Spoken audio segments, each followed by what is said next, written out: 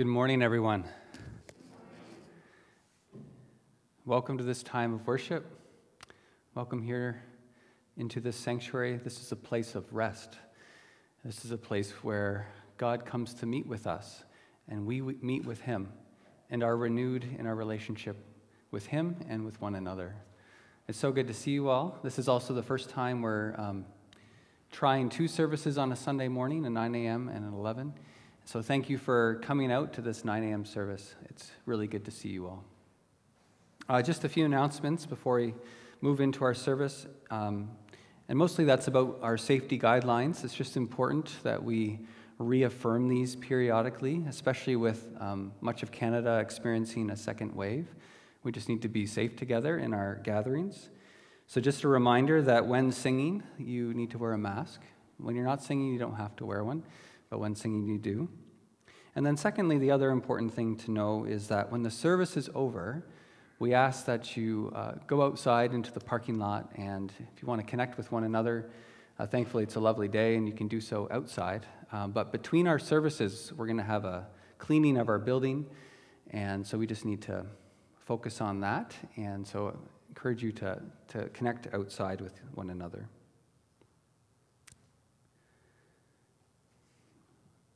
Let's take a moment to begin our service by just being still and attuning our spirit to the voice of the Good Shepherd. Let's pray.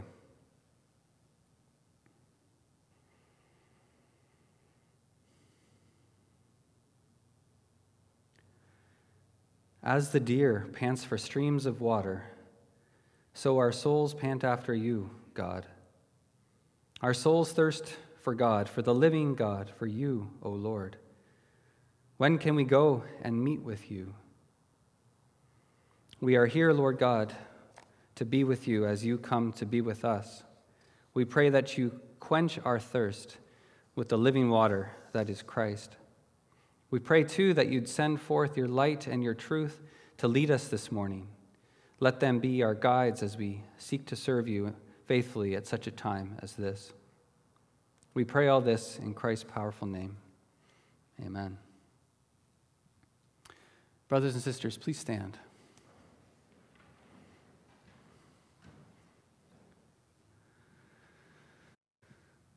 We gather in the name of our Lord Jesus Christ, who promised that when two or three gather in his name, he comes to be with us.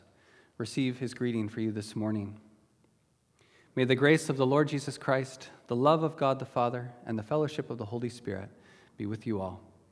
Amen. Remain standing. We'll begin by singing together a song.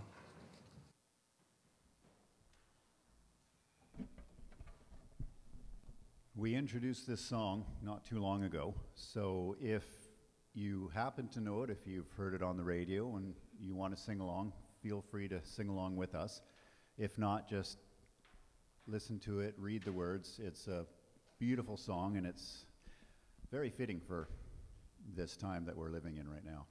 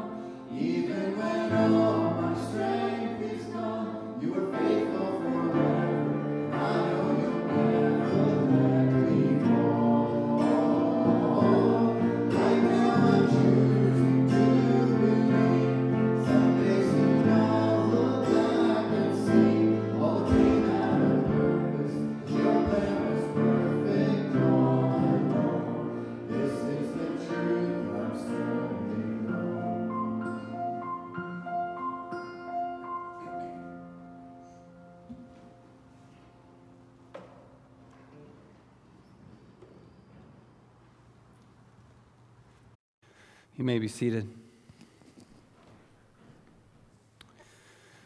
As we reflect on the faithfulness of God and the truthfulness of God, we remember what the Bible says about God, that in him there is no darkness at all, but that God is light. That means that God is holy and that God is good. And my amp is not. And it's in God's light that we come to have an honest view of ourselves. And we see that there is indeed darkness in us that needs to be brought out into his light. And the particular sin that I want us to reflect on and confess today is the sin of hypocrisy, the way that we hide our true selves and put on a show so as to attain status from peers or other Christian friends. Let's take a moment to bring this out into the light in prayer. Join me in prayer.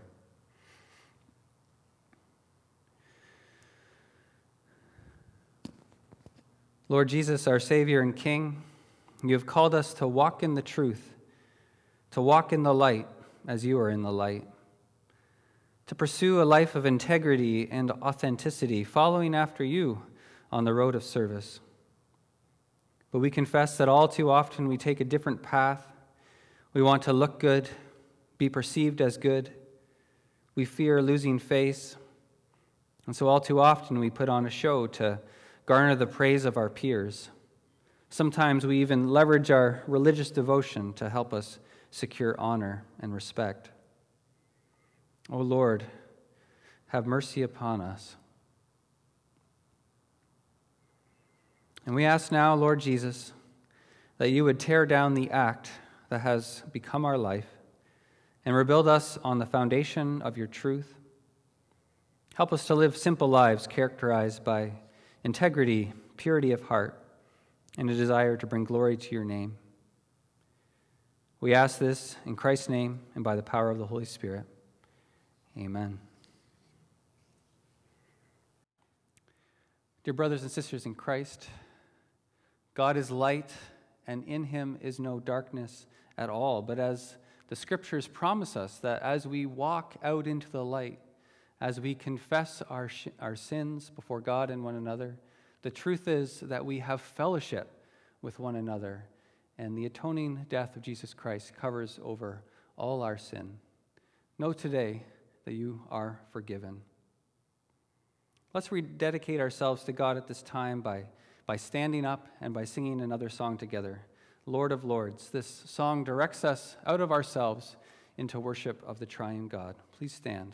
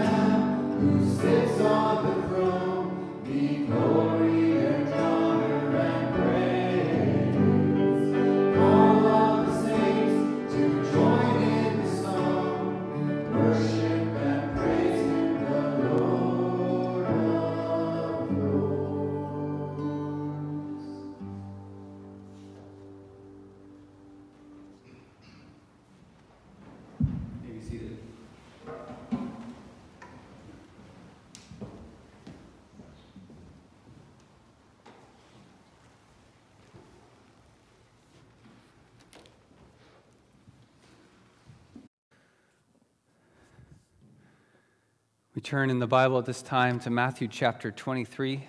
All this fall, we've been following Jesus and learning from him. We've been taking his yoke upon him, trusting that he is gentle and that he is good, and that his yoke is easy and his burden is light.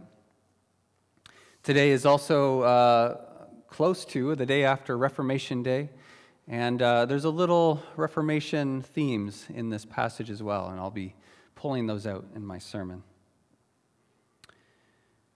Hear the word of the Lord from Matthew 23.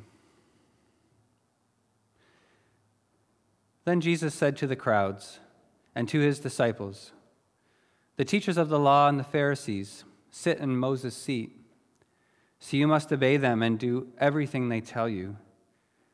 But do not do what they do, for they do not practice what they preach.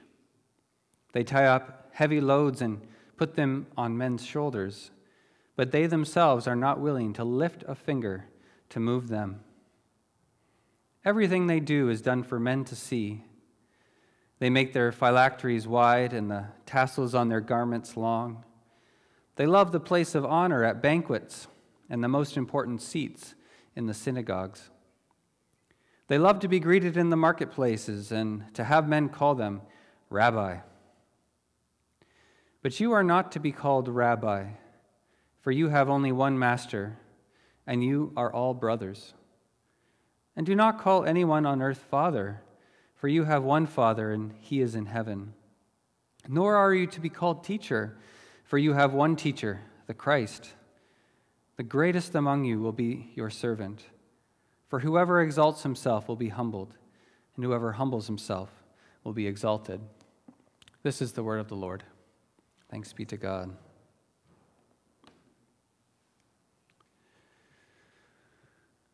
Dear friends of Jesus Christ, you don't have to have a counseling degree to know that Jesus is in a rather serious mood, angry even, you might say. Matthew 23 contains Jesus' longest and sharpest critique of the religious establishment in Israel. Woe to the hypocrites, Jesus says. He calls them blind guides. He calls them vipers. He calls them whitewashed tombs. He says, "You're shiny white on the outside, but dead on the inside." If we were to keep reading Matthew 23, we'd hear all these really, really sharp critiques.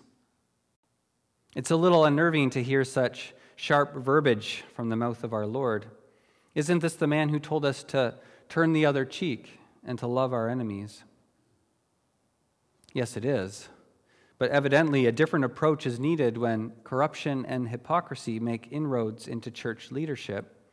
Corrupt shepherds can lead the sheep off course, and this is something that the Lord of the church will not tolerate. And so, just as Jesus overturned the money tables in the temple, so now he overturns the facade of the Pharisees. To understand the force of Jesus' words, let's take a moment to remember the context here. Ever since Jesus rode into town riding a donkey, the religious leaders have been trying to trip him up. They are doing this not because they are interested in the truth. They are doing this because they are jealous of the attention that Jesus is getting. People used to come to them for teaching, and now they are going to Jesus. People used to call them Rabbi, and now they are calling Jesus Rabbi. This man has to be stopped, they think to themselves. But what is a spiritual leader's main job? Is the goal of spiritual leadership to protect and retain one's own seat of honor?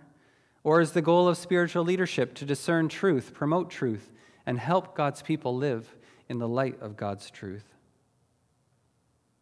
These exchanges between Jesus and the Pharisees in the temple, they're revealing. They reveal the hypocrisy of the Pharisees and the authority and wisdom of Jesus, the Christ. And if there's one thing that Jesus has absolutely no patience for, especially in leadership, it's hypocrisy. Hear his words again. Then Jesus said to the crowds and to his disciples, "The teachers of the law and the Pharisees, they sit in Moses' seat, so you must be careful to do everything they tell you, but do not do what they do, for they do not practice what they preach. They tie up heavy, cumbersome loads and put them on other people's shoulders, and they themselves are not willing to lift a finger to move them. The first thing I noticed about Jesus' sharp critique is that he begins with respect for the office that the teachers of the law hold. These people sit in Moses' seat, he says. You must listen to them. They open the Word of God. They interpret the Word of God. Listen to them. They might be hypocrites, but it's still the Word of God that they are opening and speaking aloud. Jesus shows that he is conservative here before he is a radical. He tells his disciples to respect the office bearer insofar as they are doing the job that they are supposed to do, which is to open, to teach, and explain God's Word. Listen to them, but, here's the caveat, but do not do what they do, for they do not practice what they preach. This really is the chief complaint that Jesus has against the Pharisees. They open the book in the synagogue. They make a real show out of it. They do a really good job preaching it, proclaiming it, teaching it, applying it, but then they don't live according to it. They apply the law in a rigorous way, paying every attention to every jot and tittle, but they won't get down off their high pulpit to actually help the people grow up in the faith. Some of you, I'm sure, had perhaps a parental figure in your life that did a lot of pontificating on you, right? Do better, make your bed better, clean your room better, wash your teeth better, do your hair, everything just up from on high, coming down upon you, saying, do this, do that, do this, do that. But they wouldn't come down to join you and to show you what it looks like to do those things well. So they kept a high bar, but they weren't of any help. And I think that's what Jesus is saying here. These religious leaders, they're really good at interpreting the scriptures, but then they don't get down off the pulpit into people's lives to actually help lead them towards wholeness. Spiritual leadership is about servant leadership.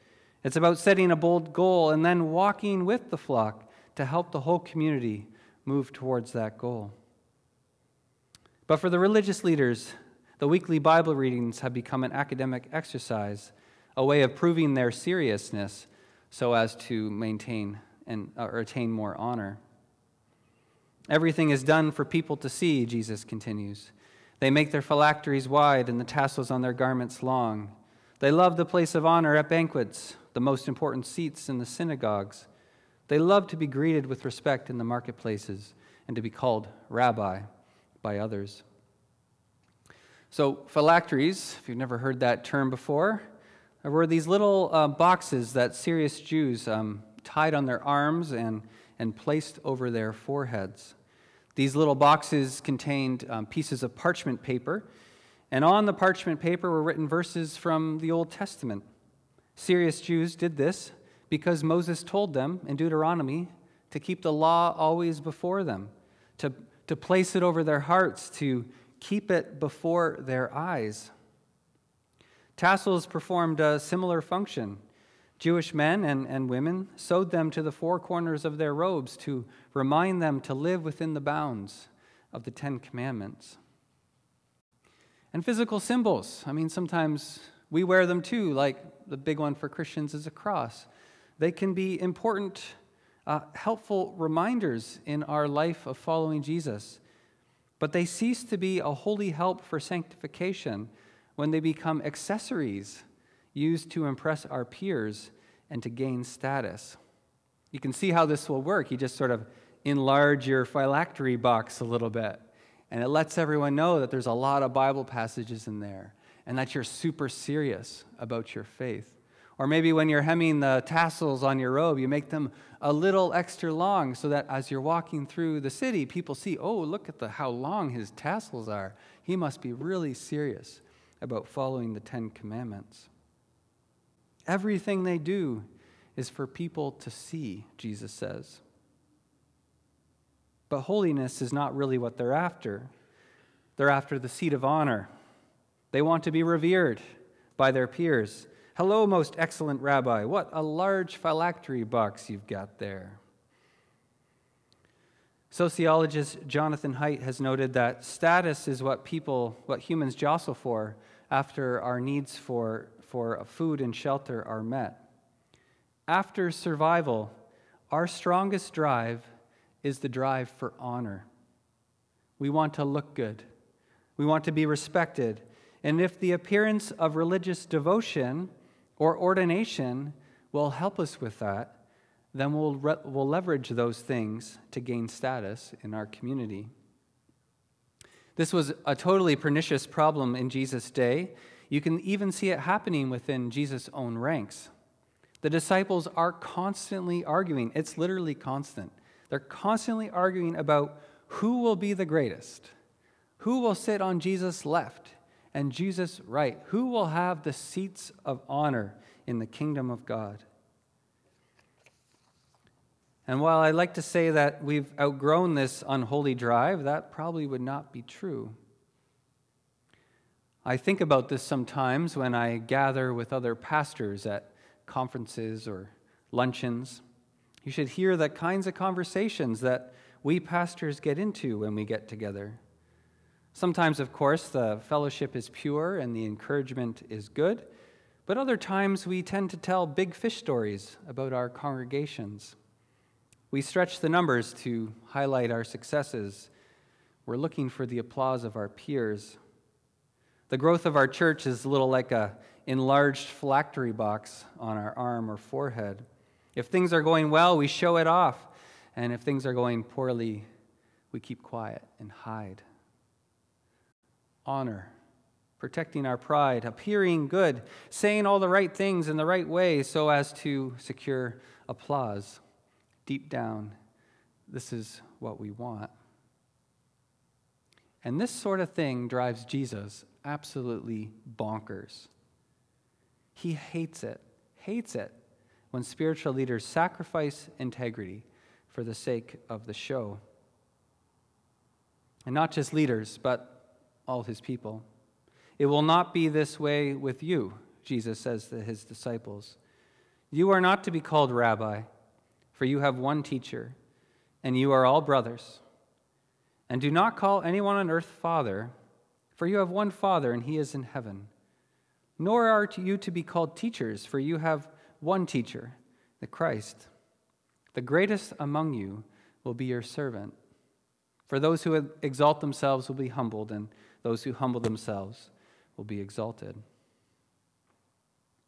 If there's one sermon that Jesus preaches almost more than any other sermon, maybe he talks about the kingdom of God more than this, but this last point, he repeats this all throughout the Gospels.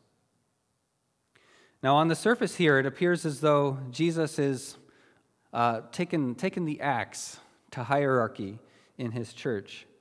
The only office for the brother or the sister is that of brother and sister. There'll be no one among you call pastor or domine, right? Nothing like that. No, only brother, only sister. But that's not exactly right. Jesus isn't abolishing the offices of the church. What he's doing is instructing his disciples about what holding office will look like for them. He's saying it's not about the title. Don't lean on the title. Don't leverage your position to gain status in my community. Yes, some of you will be teachers, but the role of the teacher in the body of Christ is not to draw a crowd and earn respect as a great orator of the faith. The goal finally and forever is to direct people to the teaching of Jesus. Teach them to obey everything I have commanded you, Jesus says. That's the mission of the faithful teacher. And yes, some of you will be father figures in the church. You'll be elders over the body. Elders have the fatherly role of helping God's family grow into maturity. But good fathers do not leverage their role for honor. Rather, they use their authority to serve. It's about pointing people to the fatherhood of God and encouraging them to remain faithful to their Father in heaven. The point is clear. Leadership in Christ Church is about service, not status.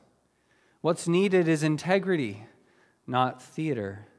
The greatest among you will be your servant. As I was preparing the sermon, I remembered a book I had read a few years ago on Martin Luther, the German reformer. He was alive at the same time that a man named Pope Leo was Pope of the Catholic Church. Pope Leo's original name was Giovanni de Lorenzo de' Medici, and he was given the job of Pope in 1513.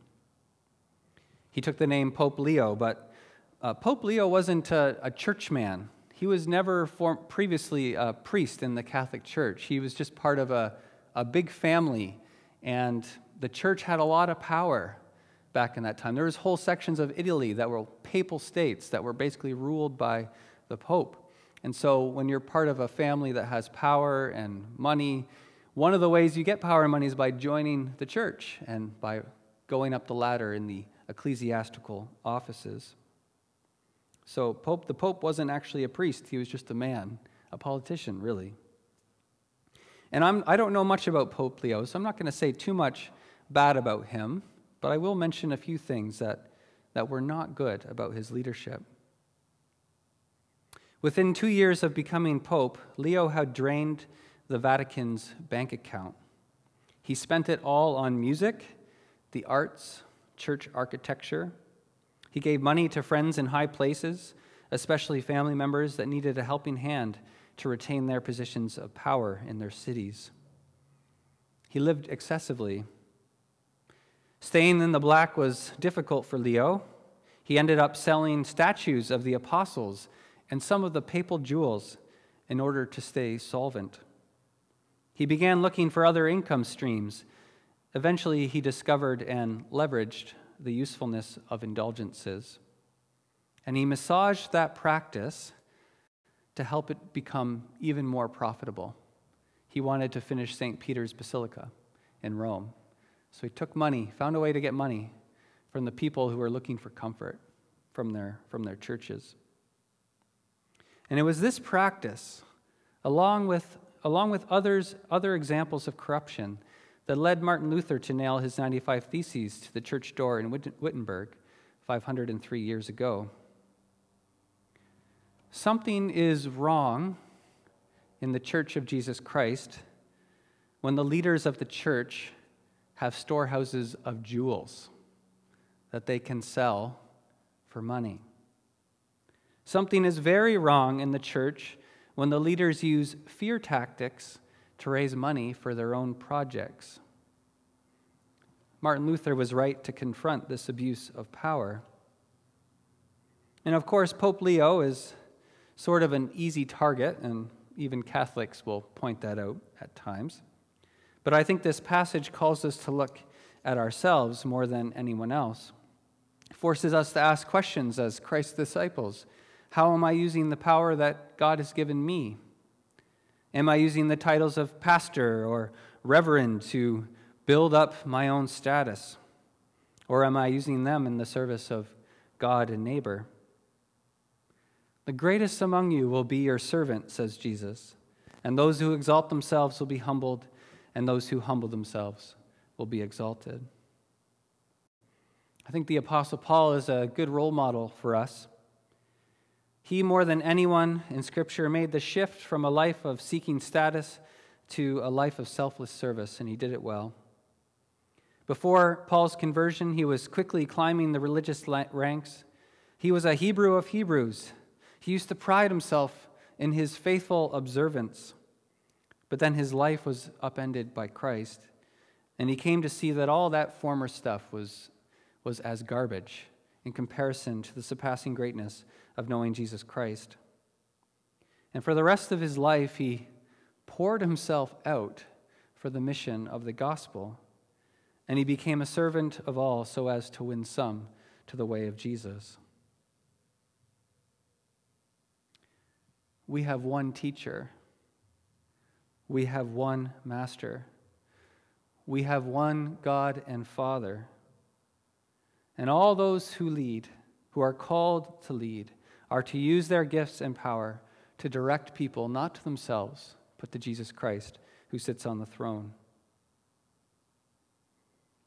Let's together forsake the pursuit of status and follow instead the example of Christ. Jesus, the true King of Kings, did not use his power to lord it over people. Absolutely not. Rather, he poured out his life for us and for our salvation. He used his power in the service of God and neighbor. Let's follow him doing the same. Amen. Let's pray together.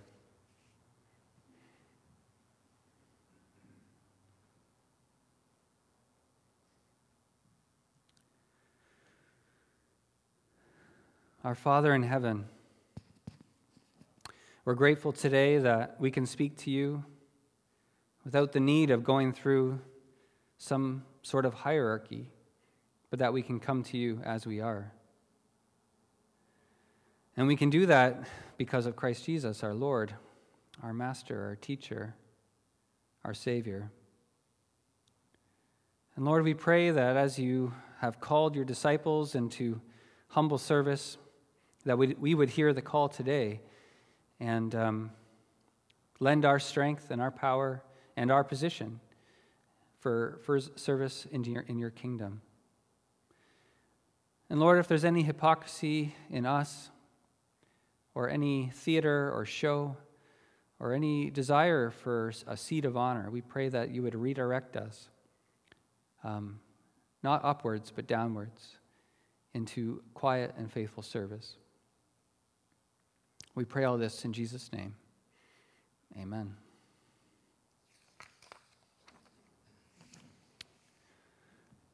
Brothers and sisters, let's stand and let's sing together. We are people on a journey.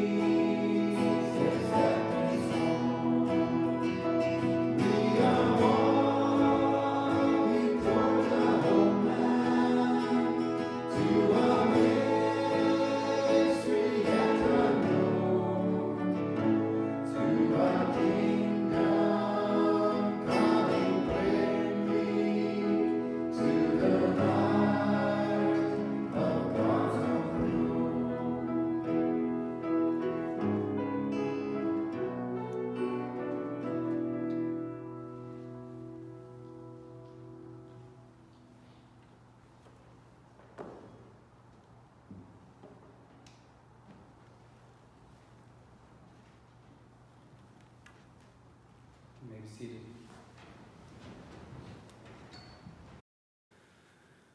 We'll take some time to pray together, to intercede for our church and the world.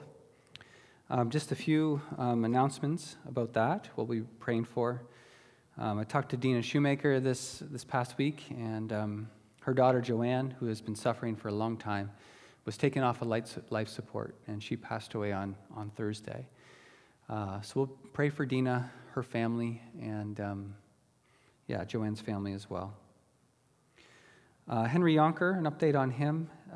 As many of you know, he was diagnosed with cancer about 6 weeks ago. His condition is very serious. He's currently in the hospital, and they're going ahead with a second round of chemo. They see that as the best way forward, but it's hard on his body, and it's been really difficult journey for him. So we continue to pray for him and Steen and for God's intervention and miraculous healing, either through medicine or just through God's power. We'll pray for him today. And there's also Hans and Lean Brinkert. Hans continues to be cared for in hospice. I've been able to go see him, which is a real gift. I'm allowed into the hospice section of the hospital. So I've seen him about once a week, and he is getting nearer to death, but it's a slow journey. So we continue to pray that God will come take him to be with him soon. We'll pray for Lean as well. And of course, there's always the important election in the States, as well as the ongoing pandemic. And for much of the Western world is definitely we're in a second wave. So we want to pray for that too. Let's spend some time in prayer, and we'll finish by saying the Lord's Prayer together.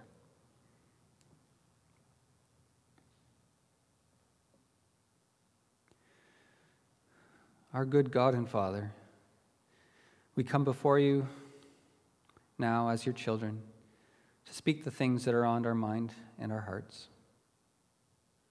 We start with praise, Lord, for you are good, and your love endures forever. You've shown your faithfulness over and over through all generations, but especially through Jesus Christ, our Savior and Lord. We pray, Lord, that you would continue to strengthen us to bear witness to him in these days at such a time as this. Lord, we want to lift up to you some of the things that we see and are experiencing in our church family and world. We start by praying for Dina Shoemaker and the loss she is experiencing right now with the death of her daughter. Minister your comfort, your grace, and your peace to her and her whole family, and to Charlie, who was Joanne's partner for many, many years. Lord, we pray for Henry Yonker now and for the Yonker family. Lord, we continue to ask boldly that your power would be seen here and that there could be healing and redirection with this cancer, Lord. We pray that this medicine, this second round of chemo, would go better than the first, and that Henry's body would receive it better. Strengthen him, Lord, we pray, and continue to give him just deep assurance of who he is and who he is in you. Father, we pray for Hans. He is so ready to be at home and at rest with you. And we pray that you'd come to receive him and take him soon. As we wait and as he waits, Lord, we pray that you give him peace and just deep comfort in his soul. And we pray that same thing for Lean and the whole family. Lord, in the midst of all that's already going on in our lives, we have this ongoing pandemic. Feels a little bit like just perpetual cloud over top of us. Lord, we pray for endurance, that we might continue to face each day with your strength. We pray, too, that you'd keep us healthy and strong. We pray for the health workers, Lord. We lift them up and ask that you continue to guide them, bless them, and care for them, especially as perhaps they'll be getting more patients in the hospital soon. We pray that you protect us, Lord, and we pray that there be some way out of this deep, dark fog sometime soon. Next week, there's a big election in the States, Lord, and it has potential to just be disruptive and a difficult time. Lord, we pray for peace. We pray that these elections would be fair and that good process would be followed, and that polling stations would not be targets, but that this process would go ahead peacefully and fairly. And may justice be done, and may good leadership be installed. Lord, there are many other people on our minds and our hearts, or other situations that are happening in the world, and we pray now for those things quietly on our own.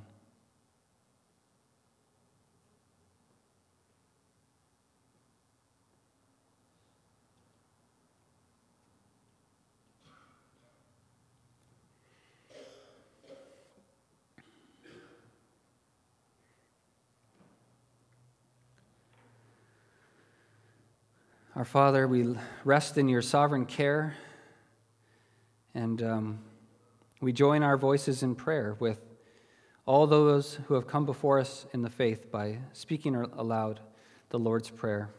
Hear us, we pray. Our Father in heaven, hallowed be your name. Your kingdom come, your will be done, on earth as it is in heaven. Give us today our daily bread, and forgive us our debts, as we also have forgiven our debtors. And lead us not into temptation, but deliver us from evil. For yours is the kingdom, and the power, and the glory, forever. Amen.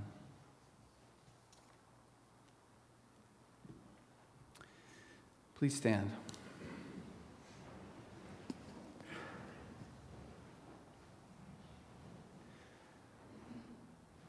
Jesus Christ is Lord of the church. He holds us in his hand, the church universal, but also our community here in Victoria.